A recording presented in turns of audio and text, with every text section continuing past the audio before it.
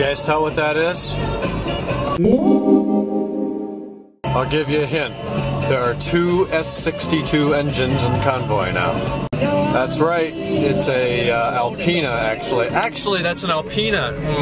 That's a M62, not the S62. That's the 4.4 V8. At least it has Alpina wheels on it. I assume that it is an Alpina Z8 instead of a regular Z8 with Alpina wheels. But that just pulled out. I saw it. I'm like, that is not what I think it is. It's 39 degrees and pouring rain.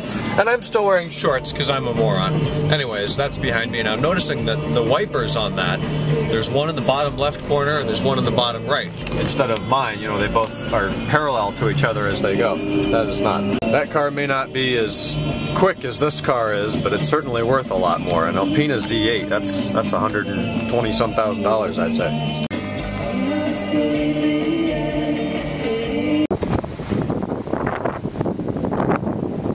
.850i automatic, unfortunately, but cool to see nonetheless. There's the Z8, definitely an Alpina, so that's got Colt's engine in it, and it is the automatic, unfortunately, but yeah, not the best kind of weather to have that car out, but it looks nice. It's got Florida plates on it, so I guess that thing's been driven. That's quite a ways.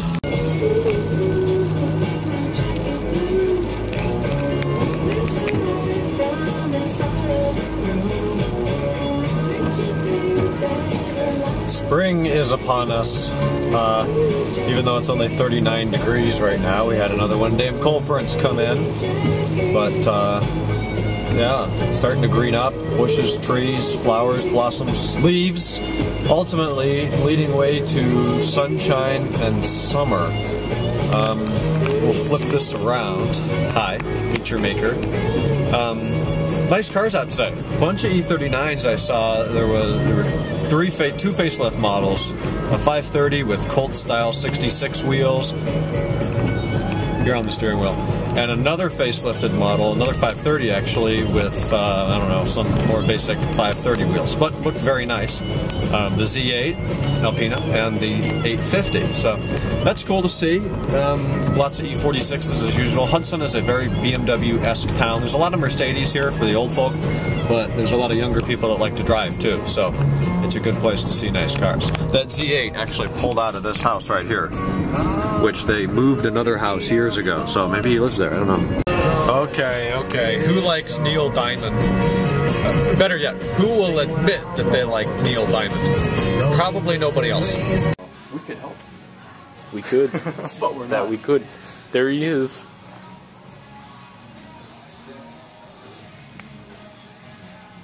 And there he goes. There he is.